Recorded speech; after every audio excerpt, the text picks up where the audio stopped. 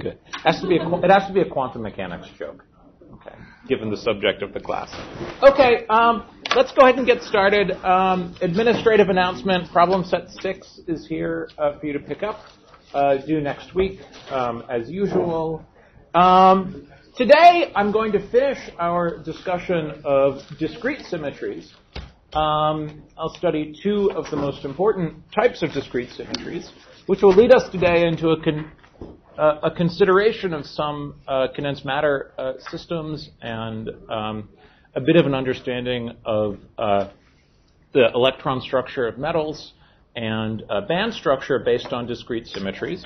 But before I do that, I want to consider one other important symmetry, which is very closely related to the parity symmetry that we considered at the end of class, at the beginning of class last time, and that is time reversal symmetry. So what do we mean when we say that a system has time reversal symmetry? So classically, a system has time reversal symmetry, usually just denoted T,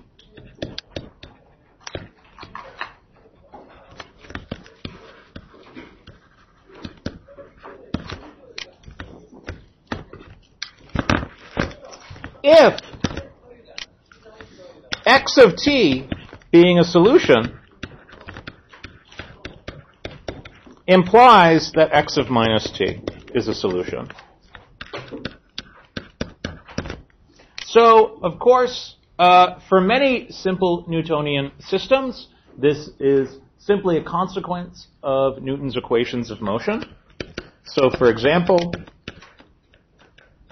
if you look at Newton's law for a particle moving in some potential, then because the only time derivatives appearing in this equation are second time derivatives, taking t to minus t doesn't change the equation of motion. So if x of t is a solution, so will x of minus t. But there are also, it is important to remember, many sorts of classical systems without time reversal symmetry. So, for example, a particle in a magnetic field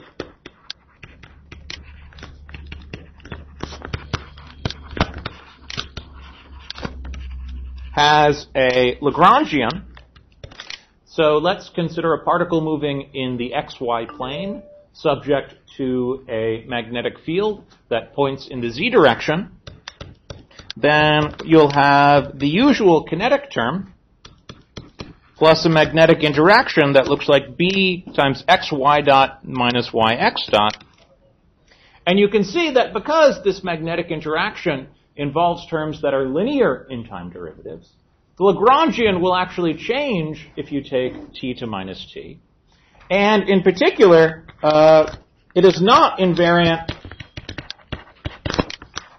under t goes to minus t, but instead, under a combined symmetry, where t goes to minus t, and the magnetic field switches direction. So a particle moving in a magnetic field is a simple example of a system which is not time reversal invariant. And indeed, it turns out that at the microscopic level, the laws of nature are not time reversal invariant. The standard model of particle physics is not time reversal invariant, nor is it parity invariant. It's only invariant under a combination of time reversal and parity symmetry, along with what is known as charge conjugation, which is the symmetry that interchanges particles and antiparticles. So I won't be discussing charge conjugation too much in this class, although I believe in previous years I did assign it as a problem on the final exam. So who knows, maybe you'll be lucky and I'll come up with another fun problem like that this year. But I will spend a little bit of time discussing time reversal symmetry. So the interesting and novel feature of time reversal symmetry is that in quantum mechanics, time reversal symmetry is not implemented by a unitary operator, but rather by an anti-unitary operator.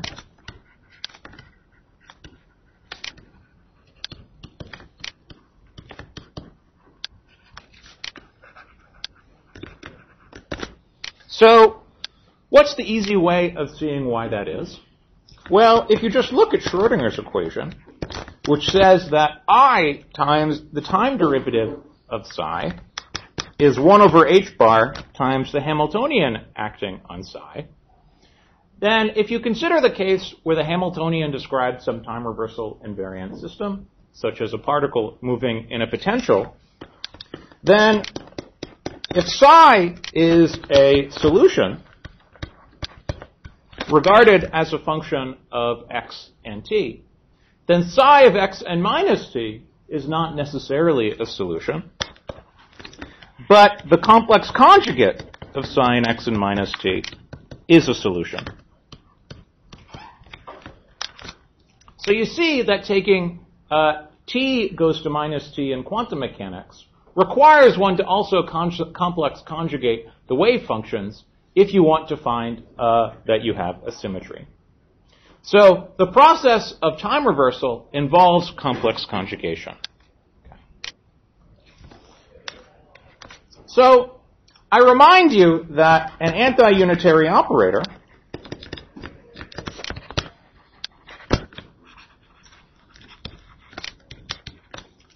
let's call it theta, is an operator which differs from the usual linear operators that we typically consider in quantum mechanics.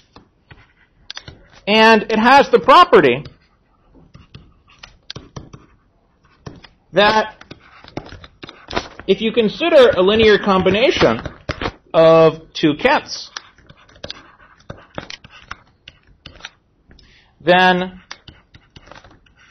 when you move theta through one of the complex constants c and d, you need to perform the act of complex conjugation. Okay. So one of the things that we need to keep in mind when we consider antilinear operators, then, is that where you place numbers, how you order numbers in an expression involving an antilinear operator actually matters. So whether you put the constant c to the left or to the right of the operator theta actually matters in this expression. Okay. So this is a case where the Dirac notation falls a little bit short because we're so used to moving constants around without regard to operators in Dirac notation that you need to be a little careful when dealing with antilinear operators. But in quantum mechanics, of course, we're used to dealing with objects that don't commute. And so as long as you're careful with the ordering of numbers now, in addition to the ordering of operators, you won't make any mistakes. But there are cases, such as a case where I'll present to you momentarily, where the ordering of an operator relative to a number is important in understanding exactly what it is the operation of time reversal does to states in quantum mechanics.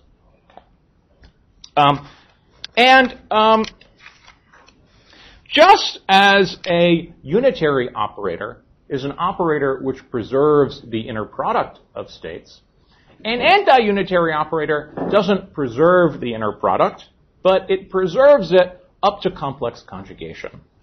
So if we let alpha tilde be theta times alpha, and beta tilde be theta times beta, then if we were considering a unitary operator, then the inner product of these two states would be equal to the inner product of the original states.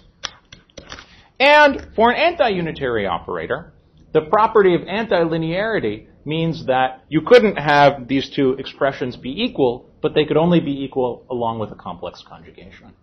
Okay. Remember, however, that we only really observe the norm of these overlaps. Well, that's not entirely true. For interference effects, we can observe the phase. But For the purposes of considering symmetries such as time reversal, this is good enough. Okay? And indeed, just based on the form of the time-dependent Schrodinger equation, you know that time reversal has to involve some sort of operation of complex conjugation. Let me now be a little more specific about time reversal symmetry. So the time reversal operator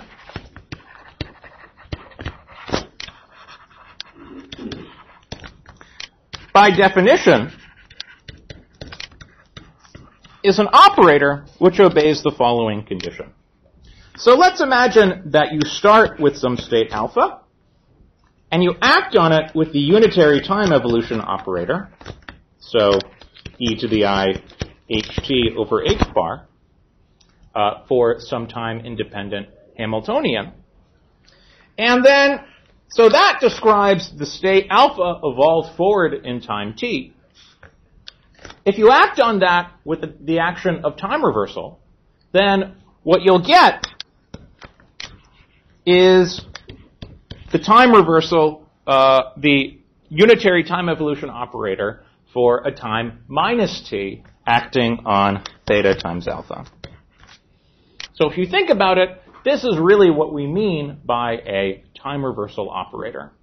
The time reverse of the state at alpha t is the state at alpha minus t. So what does this mean in terms of the Hamiltonian?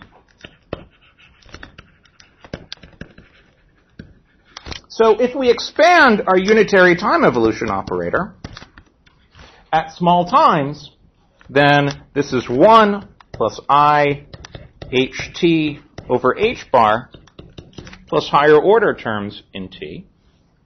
And so just rewriting this equation,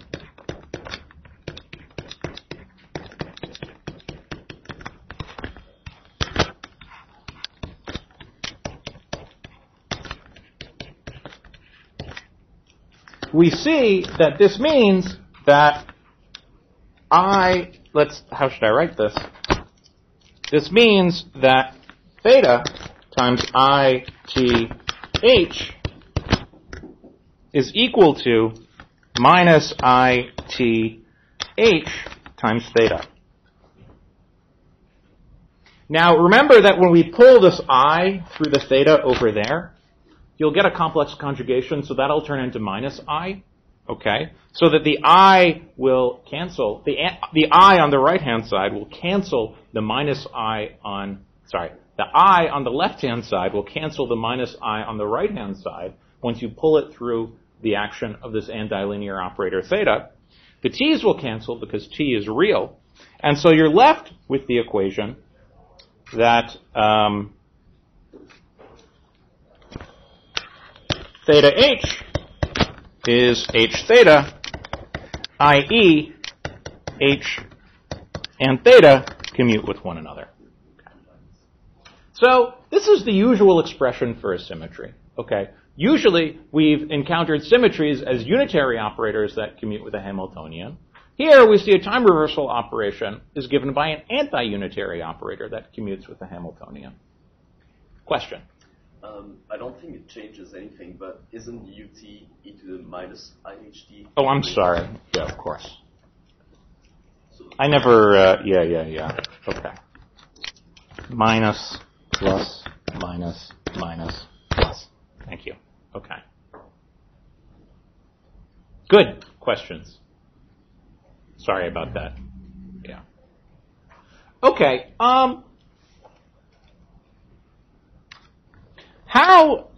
So theta will act on states by acting from the left, or on kets by acting from the left, on bras by acting from the right.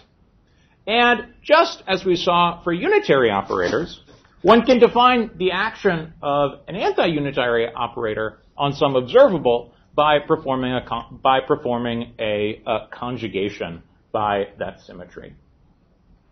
And how do we expect this time reversal operation to act, for example, on the position and momentum operators for some observable, for some system, well, it shouldn't act on the position of a particle, but it should take the momentum of a particle to minus the momentum. If you take an object with some position and momentum, and you take t to minus t, its position won't change, but its momentum will change by a minus sign, because velocities dx by dt go to minus dx by dt when you perform a time reversal operation. So this property allows us to understand what the action of time reversal is acting on a wave function. So let's say we have some state alpha, and its time reversal theta alpha. Let's try and write out the wave function of the state theta alpha. And we can try and express it in terms of the wave function of the state alpha just by inserting, by using our favorite fact that 1 is the integral dx of the projection operator onto a state x. So we can insert a complete set of states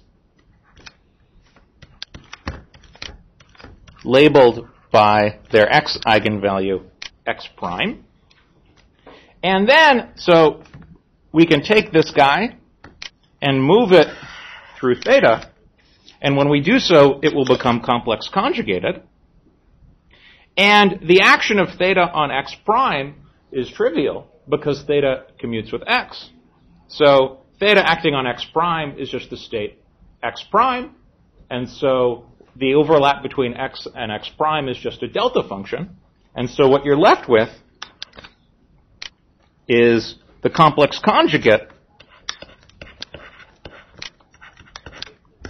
of the wave function of the state alpha. Okay. So, as expected, when you act with time reversal on a state, its wave function will change just by complex conjugation.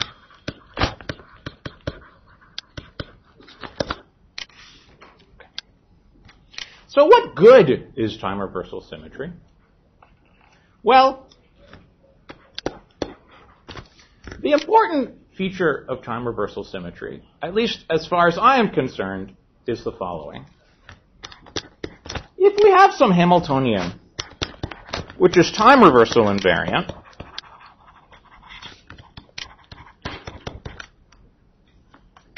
then a non-degenerate energy eigenstate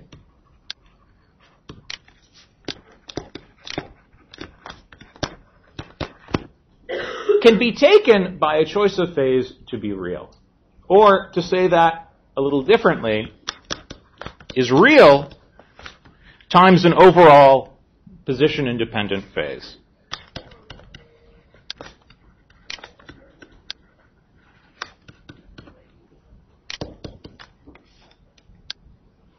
This is the time reversal version of the parity statement that if you have a parity invariant Hamiltonian, then your energy eigenstates are either even or odd if they're non-degenerate.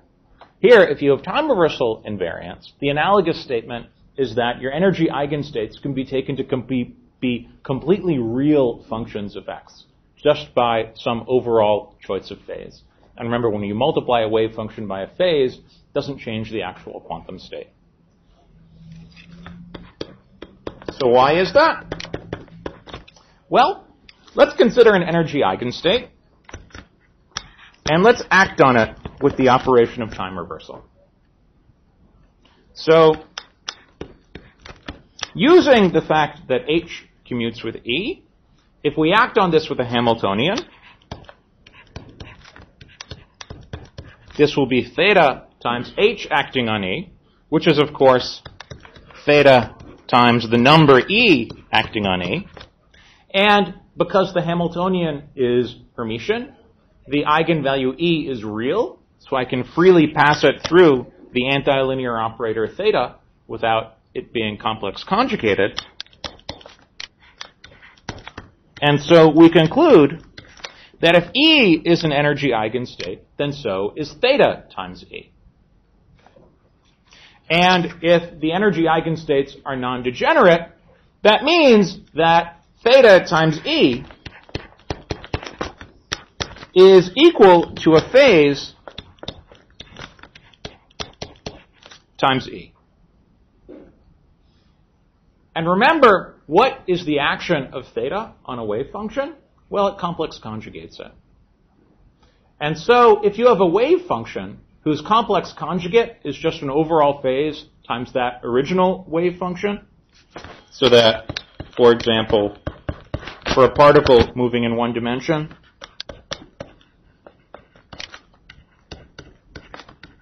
the wave function psi of x would be an overall phase times the complex conjugate, I guess I should really write it like this, of psi of x. Then that means by some judicious choice of phase, you could always take this wave function to be real.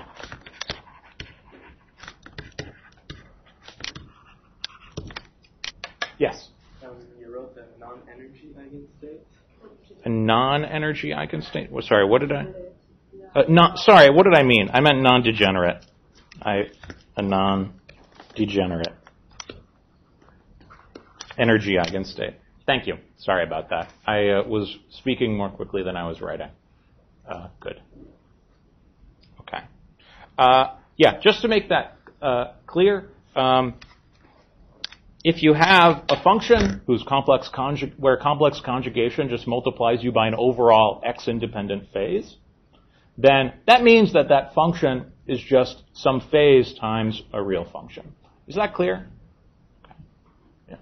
If you consider the case where that phase is trivial, where it's just 1, then the statement that a function is equal to its complex conjugate is the same as the statement that is real. Okay. If that phase is not equal to 1, if it's like e to the I theta, I shouldn't call it theta, let's call it e to the I phi, then you can easily just multiply your wave function by, I guess it would be e to the I phi over 2. And then you'll see that you would find something which is totally real. Remember in our discussion of the WKB approximation, when I derived the Bohr-Sommerfeld quantization rule, I actually used this fact. And I told you I would prove it to you later. And I always keep my promises. Well, that's not always true. I usually keep my promises when it suits me. Okay. One other comment that I might want to make is that, of course, if you have a time-dependent Hamiltonian, such as a particle moving in some time-dependent field or something like that, then generally speaking, you won't have time reversal invariance. But it is possible to have versions of time reversal invariance where the system could be time reversal invariant, where you take t to minus t, reflecting in time only about a specific time. So, for example, it's possible for a system to be time reversal invariant without being time translation invariant. Okay. So, for example, if you consider a particle in a potential, which is an even function of t, even though it's a non-trivial function of t, then it would be invariant not under translations in t, so it wouldn't have time translation symmetry, so you wouldn't have a conserved energy, okay? But you still might have a t goes to minus t symmetry. And there are actually plenty of examples of systems in nature which have precisely that property. And you can still use time reversal symmetry to constrain, observations and results of the system, even without a conserved energy. Okay. So, for example, when we consider time-dependent Hamiltonians later in this course, we'll discuss nuclear magnetic resonance, which is a case where you have some system where you place it in an oscillating magnetic field, and you study the response to that magnetic field in terms of transition amplitudes of states. That would be an example of a system without time translation invariance, so no conserved energy, but still with time reversal invariance. Good. Any questions? I'd like to spend the rest of class today talking about a final example of a class of discrete symmetries, which is slightly more interesting and has slightly more far-reaching consequences than the rather simple discrete symmetries that I've been discussing so far.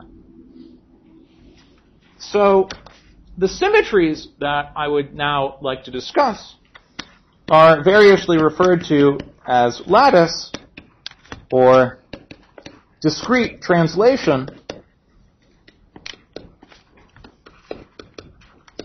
symmetries.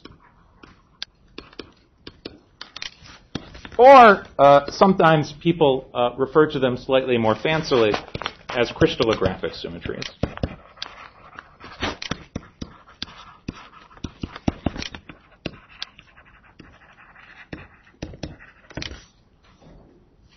So, before diving into the general theory of crystallographic symmetries, let's just consider the following simple example. Consider a particle moving in one dimension in a periodic potential.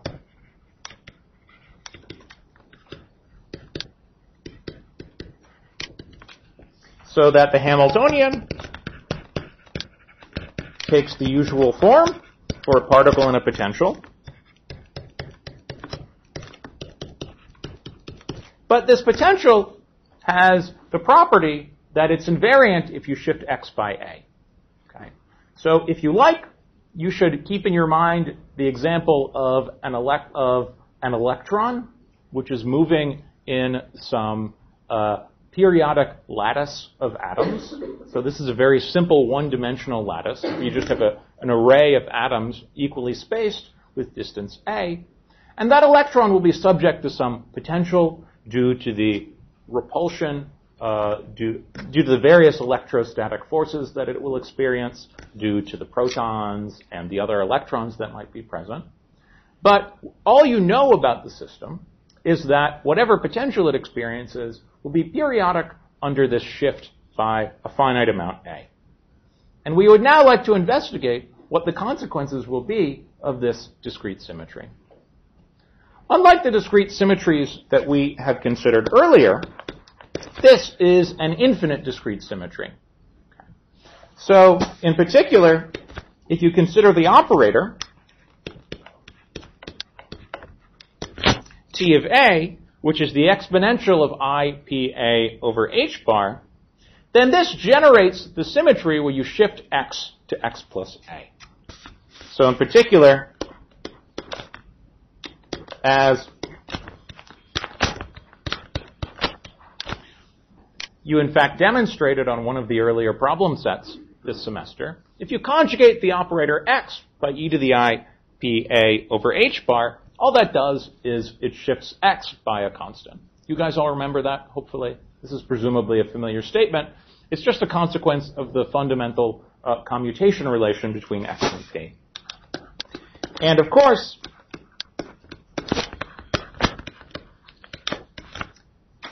the action of the Hermitian conjugate will take t of a to t of minus a.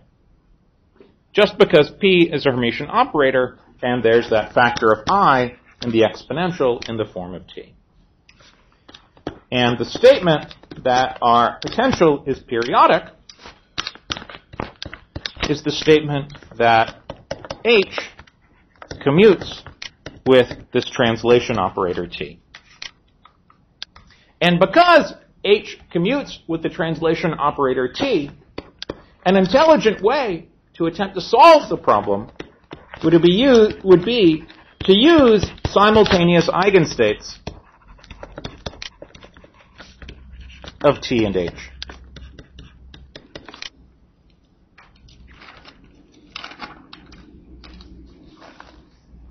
So, I'm not going to try and solve, in general, the problem of an electron moving in an arbitrary periodic potential. Of course, that's a very, very difficult thing to try and do.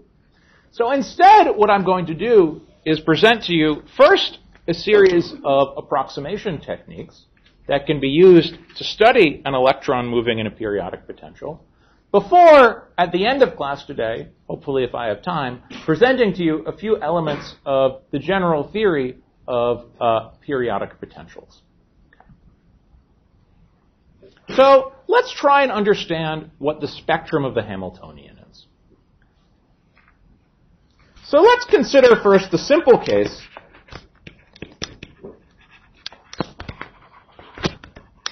where we have an infinite barrier between each of the different lattice sites describing the atoms in this periodic array.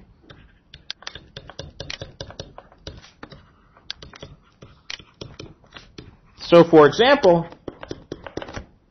if you have a potential V of x, then it's going to have some sort of periodic form. Okay. So it'll look like this, for example, where the spacing between successive peaks or troughs of the potential is given by A.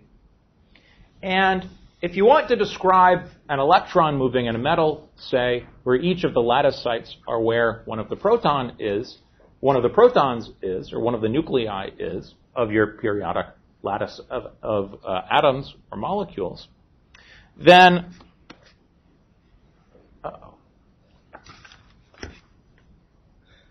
okay, I hope my computer's plugged in, or something's, otherwise my computer's going to die. That's not good. Okay, are you plugged in? Sorry, it was just warning me.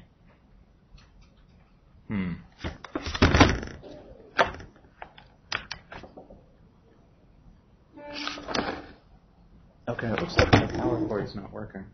Okay, well, we'll see what happens.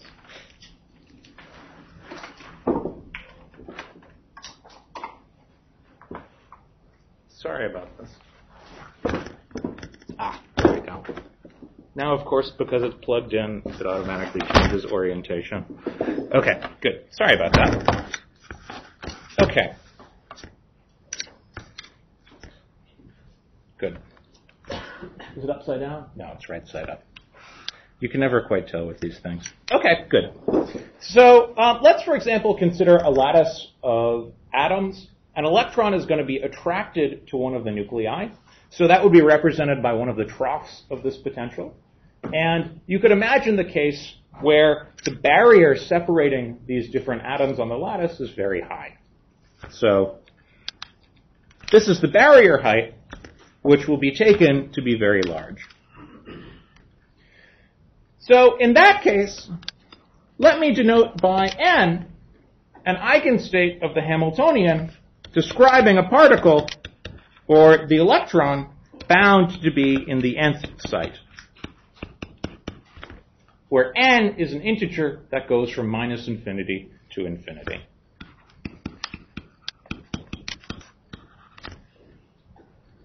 And I'll take a very simple approximation where we just have one state for each, one bound state at each site.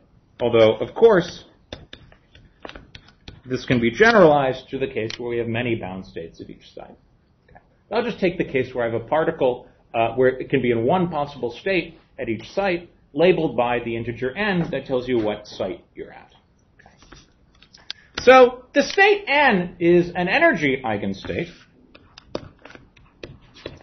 But, of course, it's not an eigenstate of the translation operator.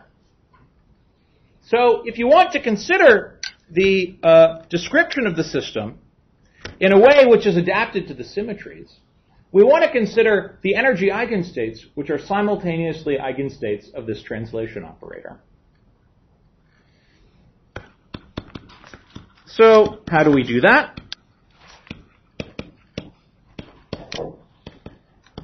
Well, one of the things that you probably already know is that plane waves are eigenstates of the translation operator.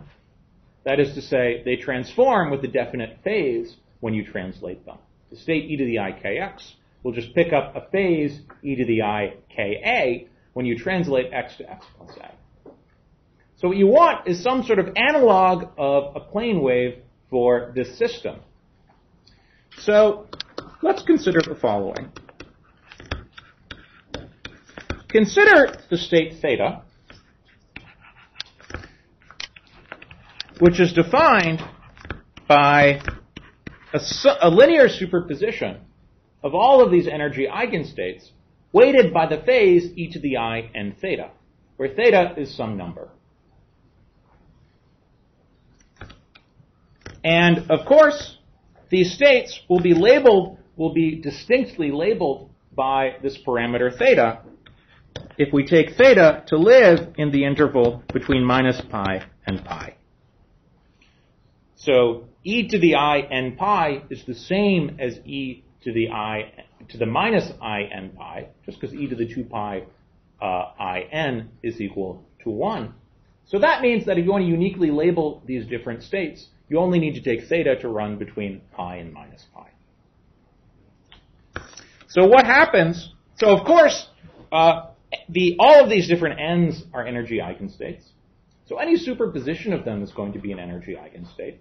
So clearly this state theta that I have written down is an energy eigenstate with the same eigenvalue E naught. And what happens if you act on it with this translation operator? Well, it's the sum over n, e to the I n theta of the state n plus 1. And you can then just relabel your summation. So let's define m to be n plus 1. And then you'll see that this can be written as a sum over m of e to the I m theta times the state m, all multiplied by e to the minus I theta. Okay. So that means that the state theta is an eigenvalue of the translation operator with an eigenstate of the translation operator with eigenvalue e to the minus I theta. So what do we see here? We see that there's an infinite degeneracy of states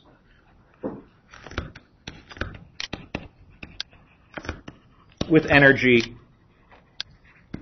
E naught. And this infinite degeneracy can either be labeled in two ways.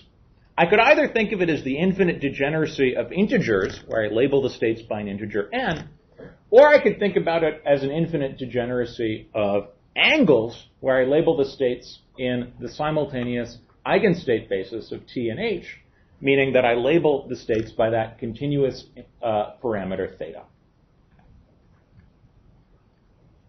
Why is it useful, however, to label your states by this parameter theta rather than by n? It's useful because you could now imagine relaxing our assumption that the barrier is infinitely high. Okay. So, if the height of the barrier is not infinite, the states will interact.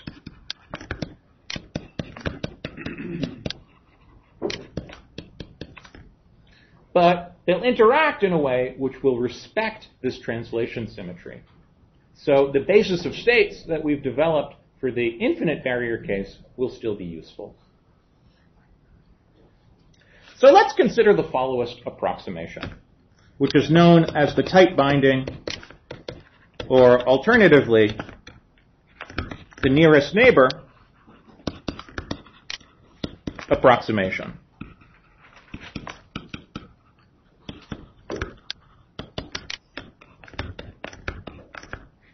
So let's say that the height of the barrier is large, but not infinite. In that case, if you start with a particle in one of these states, there'll be some small but non-zero probability if you start it in the lattice site n that it'll tunnel to n plus 1 or n minus 1.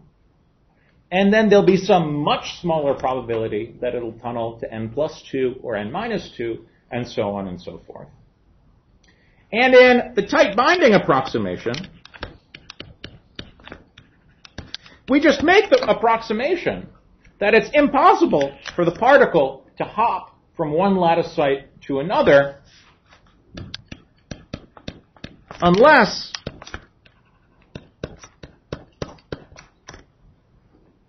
the unless those two sites are nearest neighbors.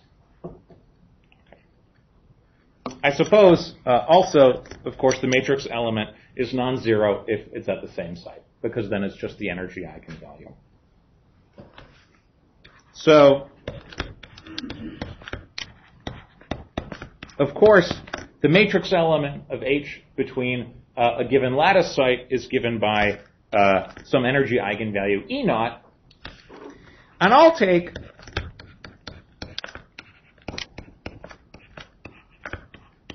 the matrix element of H between two neighboring sites to be some number that I'll call delta, and I'll take it to be much, much less than E naught. And what is delta physically? Physically, delta tells you the probability per unit time that a particle is going to hop from one site to the one next door. So if you wanted to write out the Hamiltonian in a little bit more explicitly, all we're saying here is that the Hamiltonian acting on a given energy eigenstate n is not given by E naught times n, but rather E naught times n plus a small correction reflecting the fact that there's some relatively small probability that it'll hop from one site to the one next door.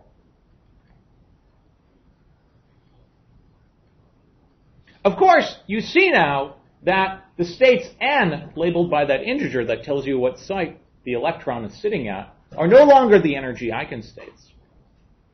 Instead, let's ask about the states theta. We've deformed the Hamiltonian in a way which is consistent with the translation symmetry. So you might hope that these states theta, which were the translation eigenstates, will remain energy eigenstates. So let's see what happens. So theta, I remind you, is just the sum overall of these lattice sites n of e to the in theta times the state where the electron is sitting in a given lattice site. So what is that?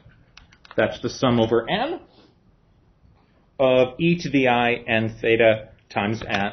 Well, so from this first term here, we just get an E naught times theta. And what do you get from the second term? Well, you get minus delta times the sum over n of e to the in theta times n plus 1 plus n minus 1.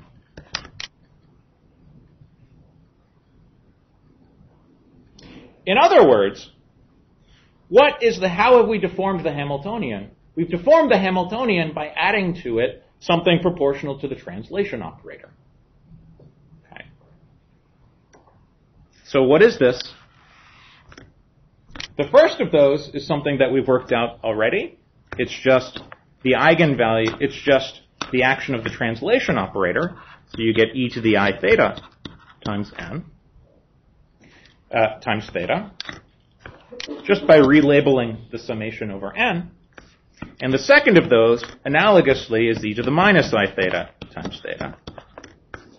Or, putting this all together, the state theta is an energy eigenstate with eigenvalue E naught minus 2 delta cosine theta.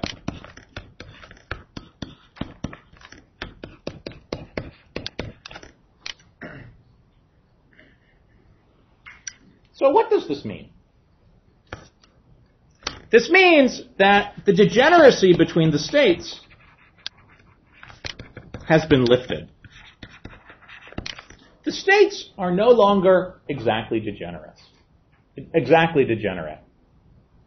Instead, you have a continuous band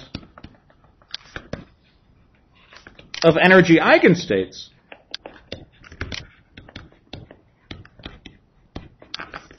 with energies that run from e to the minus 2 delta all the way up to e to the plus 2 delta.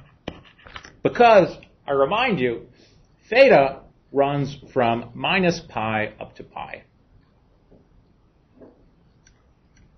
So if you wanted to give a picture, yes, question. Is there any reason why we chose the energy to be negative for the sites, the neighbor sites? No. I mean, as you can see, if I'd changed delta to minus delta, I would have just, I would have just flipped the sign here. Yeah. I don't know. I was feeling like putting a minus sign in the day that I wrote this lecture. Is there any more explanation needed than that? Okay. Yeah. I suppose it's conventional. It means, yeah. I don't really have a good explanation for why I put a minus sign there instead of a plus sign. Okay. So if you want to understand physically what's going on, let's make a picture of the spectrum. And let's consider what the spectrum looks like, the spectrum of energy eigenstates, as a function of delta. When delta is equal to 0, all of the eigenstates are degenerate, and they all live at this point E0. But as you increase delta, the states live in some sort of band, and that band gets wider and wider and wider as delta increases. So as you allow these electrons at different lattice sites to interact with each other and more, the band of allowed energy eigenstates gets wider and wider and wider. So, and this band of allowed energy eigenstates has a name. It's called the Brillouin zone. I don't know if I've spelled that correctly. No, I haven't.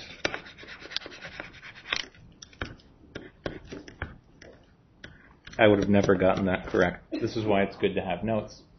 And this continuous band of energy eigenstates is very useful for understanding the structure of materials which have a periodic symmetry. So in particular, let's consider in more detail an electron moving in a metal. So electrons are, of course, fermions. So because of the Pauli exclusion principle,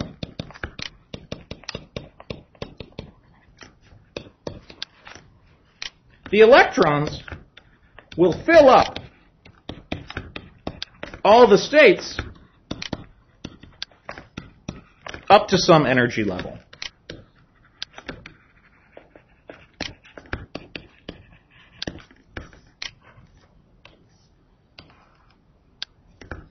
And typically, this Fermi energy, so the critical value of the energy above which you haven't filled up any states, will lie in some continuous band of energy eigenstates.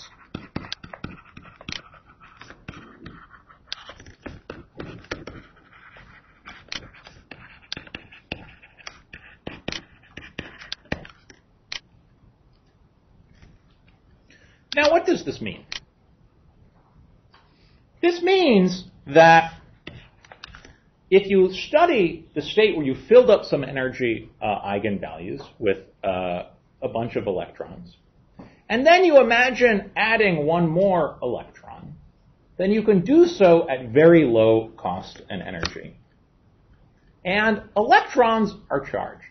They carry charge. So that means that there is a very low energy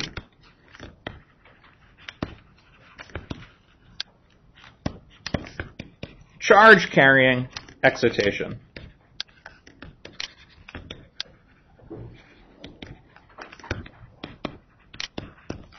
There's some state where you can add more charge to the system and move it around at very low cost and energy. in the model that we've developed here at infinitesimally low cost and energy. What does this mean? This means that the material is a conductor.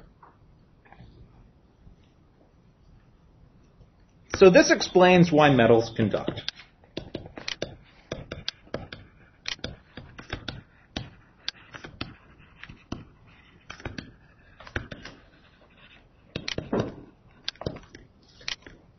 In order for a material to be a conductor, it has to be really easy to add and remove charge to the system, or to move charge around the system in some way. And if you have a periodic lattice, such that all of the energy eigenstates lie in continuous bands, then because of that continuous structure, it's very easy to add an electron or remove an electron, or move some electron around at very low cost and energy. And in particular, this intuitively explains something that you already know about metals. Okay. So for a metal, at low temperature, the atoms are highly ordered.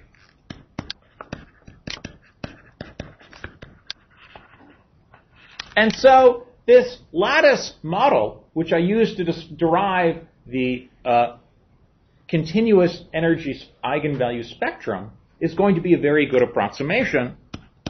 And so your material will be a very good conductor. However, if you start heating up the metal, then all of the atoms are not going to live in some perfect ordered lattice, but they're going to be jumbled around some bit. They're going to be moving around a little bit. You won't have the exact lattice symmetry. And so you'll have some disordered state, and your material will be a poor conductor. So what we have is a model which explains why metals are conductor and why they're better conductors at low temperature than at high temperature. So we typically have a name. So we give a name to highly ordered systems which have this sort of band structure such that they conduct. We call them metals. And we also give a name to the systems which are in such disordered state that they have no continuous bands of energy eigenstates, so that they don't conduct. We call them glasses. Okay. So the two types of systems that one often studies in materials physics are metals, namely those states which are ordered, versus glasses, which are states which are disordered. And the characteristic distinction between these two different phases of matter is that in the metallic phase, the material conducts, and in the glassy phase, the material does not conduct. And you can see here that this is simply a consequence of the symmetry structure of a metal, namely that it's a system where all of the atoms are in some periodic array. Now, we have considered a very simple model of a metal, namely a one-dimensional metal. Okay. Most of the metals that we're interested in studying, most of the materials that we're interested in studying happen to live in 3 dimensions, because so do we. And so a typical material, or a typical metal, has a much more complicated band structure.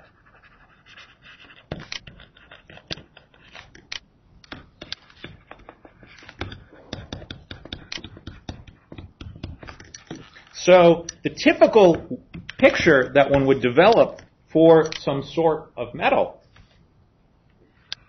is that if you look at the energy eigenstates, there would be some continuous bands of the sort that we studied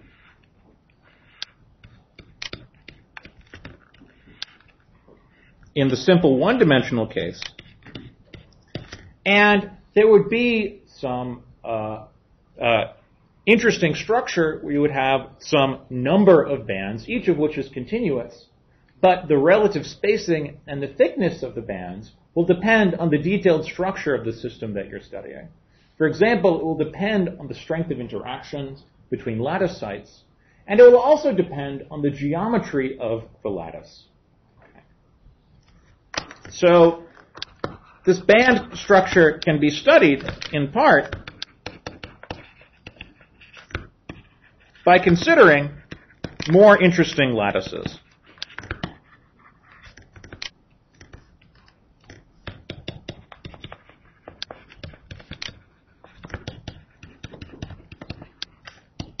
So for a metal in one dimension, there's really only one kind of lattice that you could imagine. Well, that's not entirely true.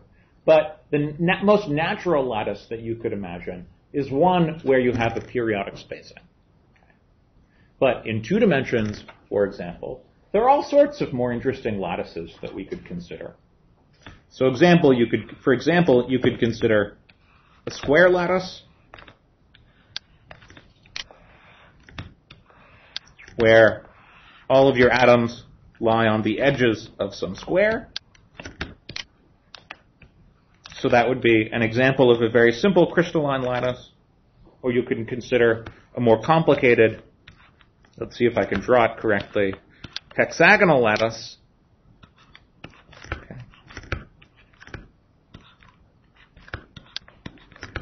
Which might have some structure like so. Oops.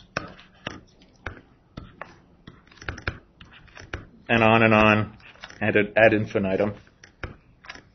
I won't keep drawing. It could take me all day if I try and draw an infinite lattice. So, for example, graphene is a system with a hexagonal lattice.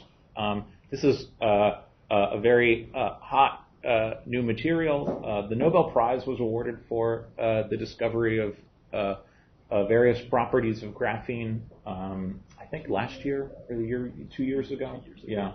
And the primary tool that we study graphene quantum mechanically is by using the lattice symmetry of graphene, and in this case, a hexagonal lattice. Okay. Question? Wouldn't you need atoms in the middle of the hexagons? Yeah. Well, if you think about it, the middle of the hexagons are if you have atoms at the lattice sites on the vertices here, then that is going to be identical, if you think about it, to a lattice where you have things in the middle of the hexagons. Okay.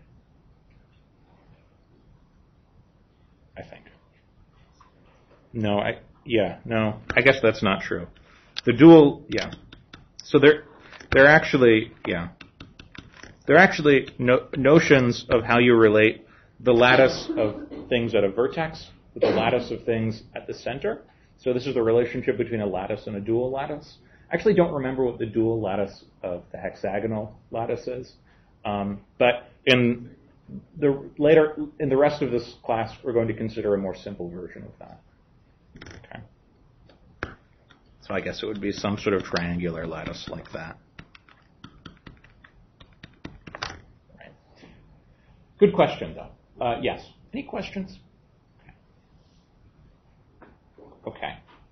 So we see then that the study of metals and of various different sorts of periodic crystalline systems then reduces to a study of the possible sorts of discrete symmetries that such lattices can have.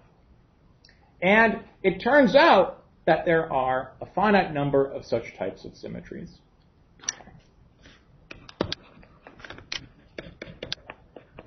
The allowed symmetries are given by the so-called crystallographic groups.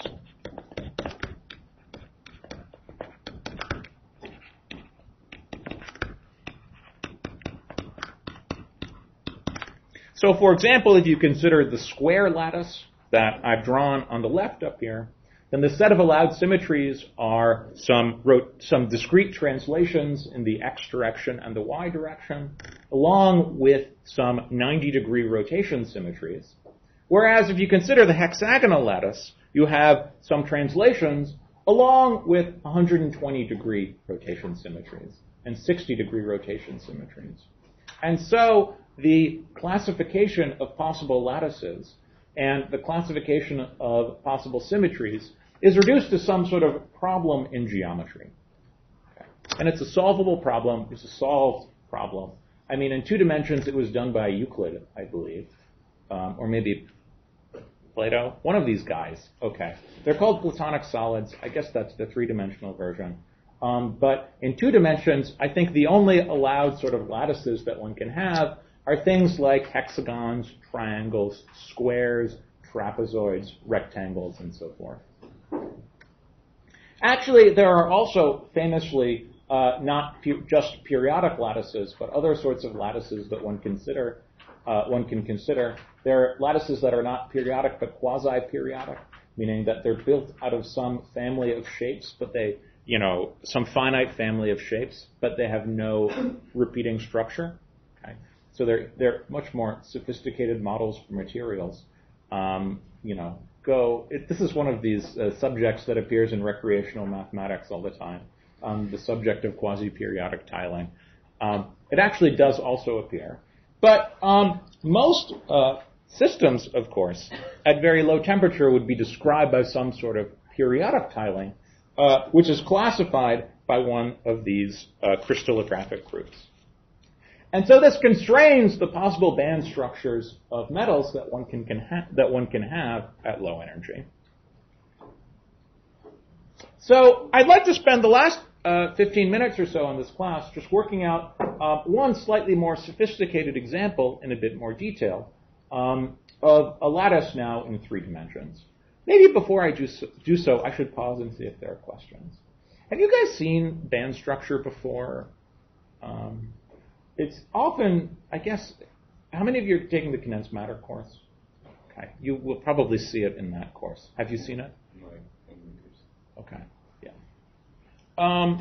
Okay. I think one of the things that's lovely is that you can really derive so much interesting materials physics and condensed matter physics just from this consideration of symmetries. So let's consider a slightly more sophisticated example. Consider a lattice of atoms in 3 dimensions at positions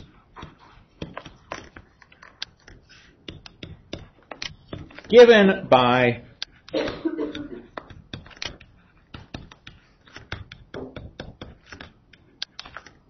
three basis vectors AI, which run from 1 up to 3, times some integers ni, so let me call this R of n1, n2, and n3,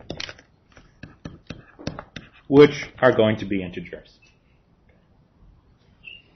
So the simplest case would be where those 3 basis vectors A are just the 3 usual basis vectors of 3-dimensional Cartesian coordinates, x hat, y hat, and z hat.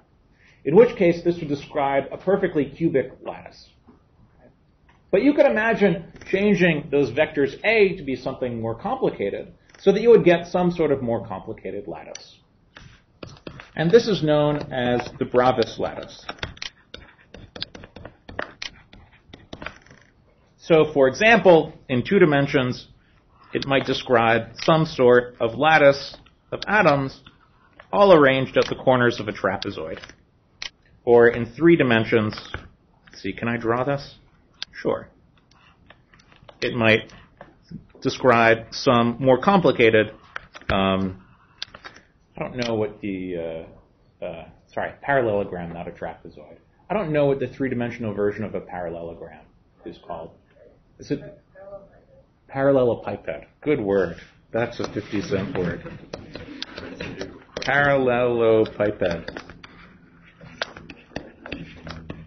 Okay, I don't know how to spell it. I'm not even going to try.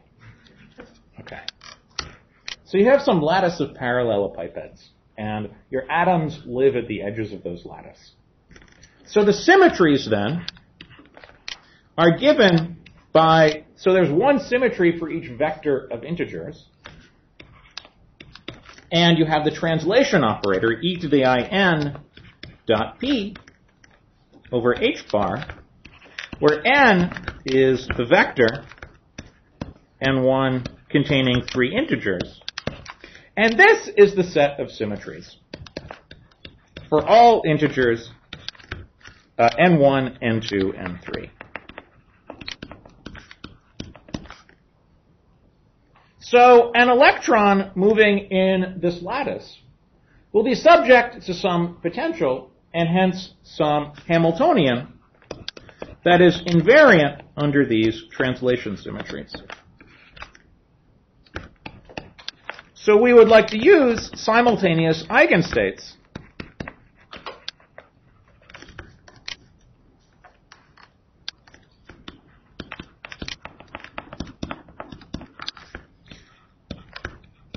for the two operators, the Hamiltonian and the symmetry generators T sub n. Okay. So let's think about what possible form these eigenvectors could take. So let's imagine starting out with an eigenstate, or an eigenfunction psi of r, since I'm using the wave function language. And let's act on it with one of these translation symmetries. Okay. The fact that it's an eigenstate means that it will come back to itself multiplied by something. And in order for the eigenstate to be normalized out as r goes to infinity, that something has to be a phase. Actually, that something has to be a phase.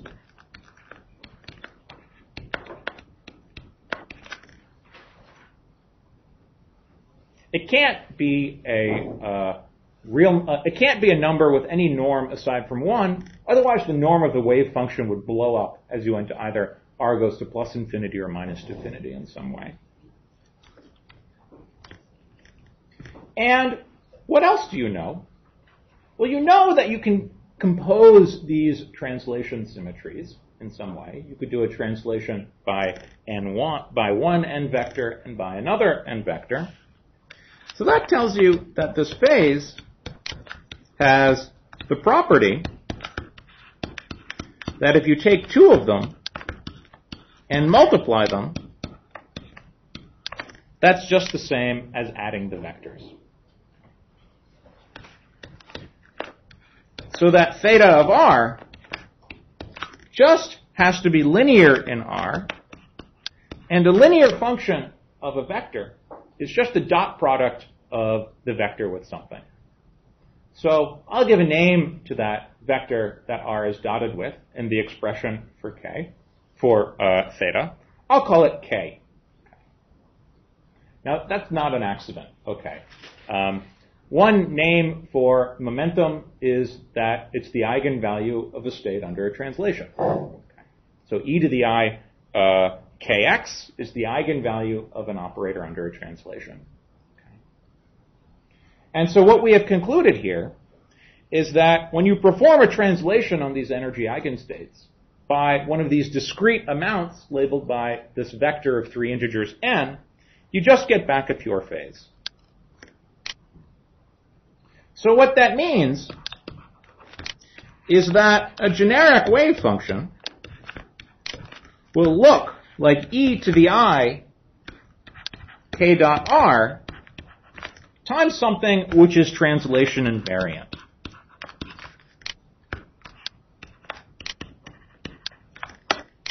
So this function u will have the property that u of r plus n, well, how should I say this?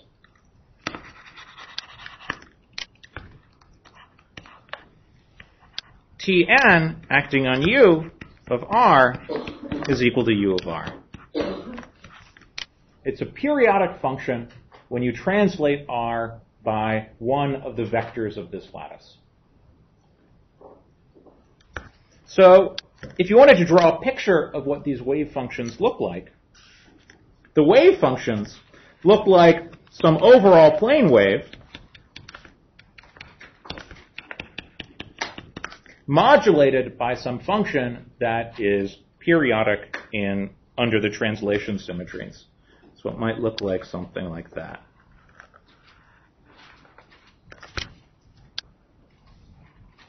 Sorry, I'm not very good at drawing this sort of thing.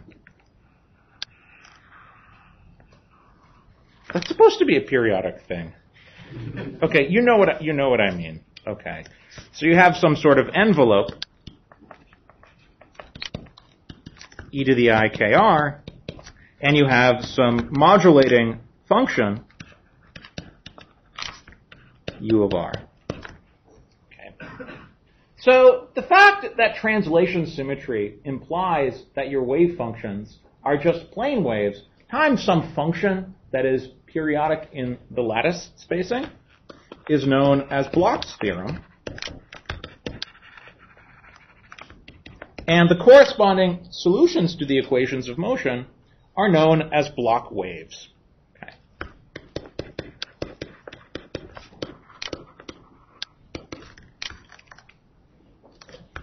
Now, the actual solution for the functions u of r is going to be very, very complicated in general.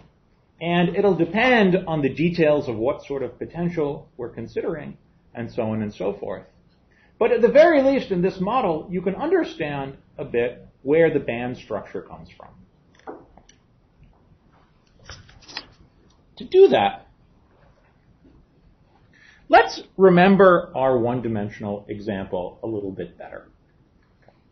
In our one-dimensional example, the analog of k was that angle theta that I introduced that parameterized the states. You know, our states are e to the I theta n, or e to the I theta x, if you wanted to call it that, times the state where you have a particle sitting at x equals to n. And we saw that theta couldn't take any possible value. Theta could only take a certain range of values, and in particular, between pi and minus pi.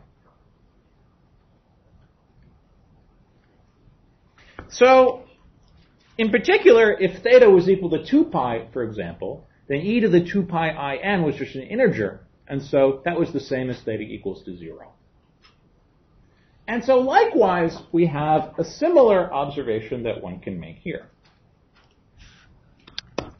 If you have a vector k such that k times every element of the lattice, so let me call that dotted with n1a plus n2a2 plus n3a3 is equal to 2 pi times an integer, then that is equivalent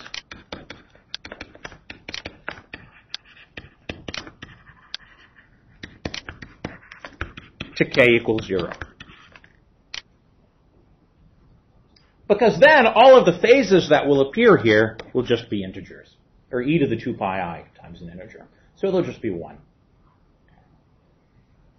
So we have a name for the set. So if I have a lattice, if I have this lattice, which is the linear combinations of all of these vectors A, where you multiply them by integers, we have a name for the lattice of vectors whose dot product with all of those things are an integer. We call that the dual lattice. i.e., if K is in the dual lattice, or reciprocal lattice,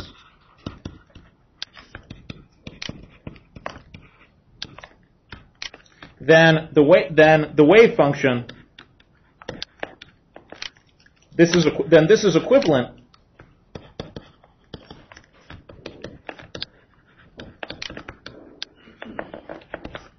to k equals 0.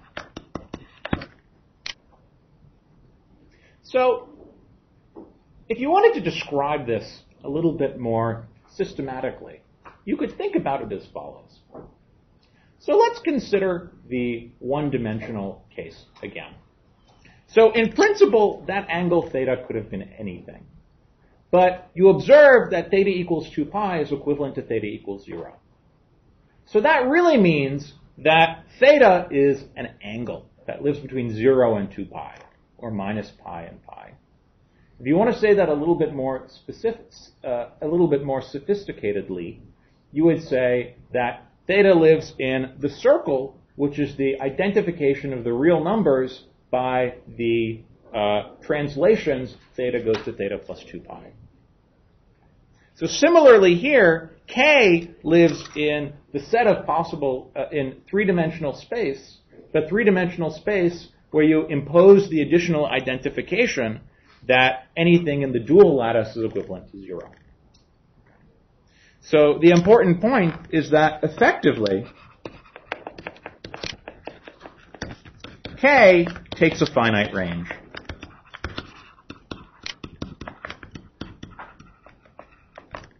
Okay. So if you want to describe it mathematically, it lives in the quotient of three-dimensional space by the dual lattice. Okay. That's a mathematical word that you may not care to pay attention to. Yes, sorry, there's a question. Okay. The reciprocal lattice is the lattice of vectors whose dot product with all of the original vectors is an integer. Okay. So this statement is the same as that statement. That's the definition of the reciprocal lattice. Okay. Something that's not entirely obvious to you at this point is that the set of all vectors whose dot product with the vectors in the original lattice itself is a lattice. Okay. But that's a true statement. You can, I don't really have time to go through it now, but you could prove that to yourself if you like.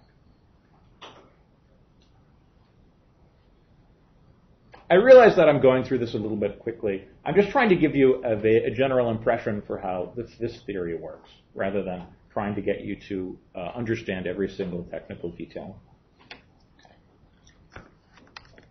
And so, because of this,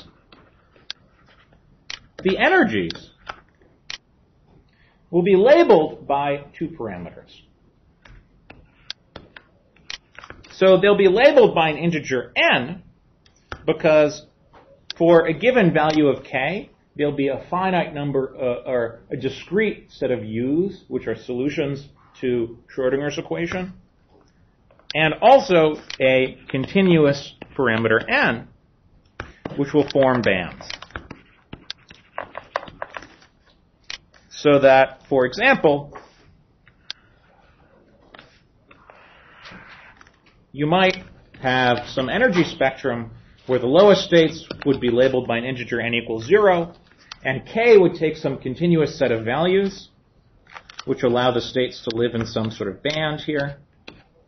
And then you would have n equals 1. K would take some values that allow it to live in a band, and so on and so forth.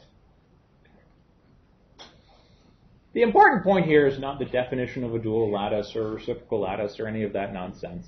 The important point is that the parameter k here, the momentum that appears in this form for the wave function, takes a continuous value, but it runs over a finite range.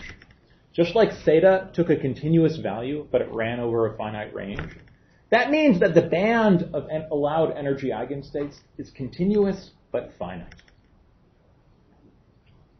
And so when studying the structure of metals, for example, one of the primary tools that we have is an understanding of the band structure based on these sorts of considerations. And when you have situations where, for example, you vary the parameters of the metal by changing the temperature or by changing the structure, the content of the metal in some way, you can make these bands change and move around. And for example, when two bands come and hit each other, that's often when you'll have a phase transition of some sort. If you change the number of free electrons in the metal such that suddenly it jumps between one of these two bands, then suddenly you'll have some sort of insulating transition. And so you can really understand the detailed structure of metals by considering the band structure based on these sort of symmetry arguments. So this concludes everything that I wanted to say about discrete symmetries. As you can see, they're incredibly important. And just as important are continuous symmetries, which we'll begin to learn about on Friday. I'm a little over time, so I'll stop here and see you on Friday.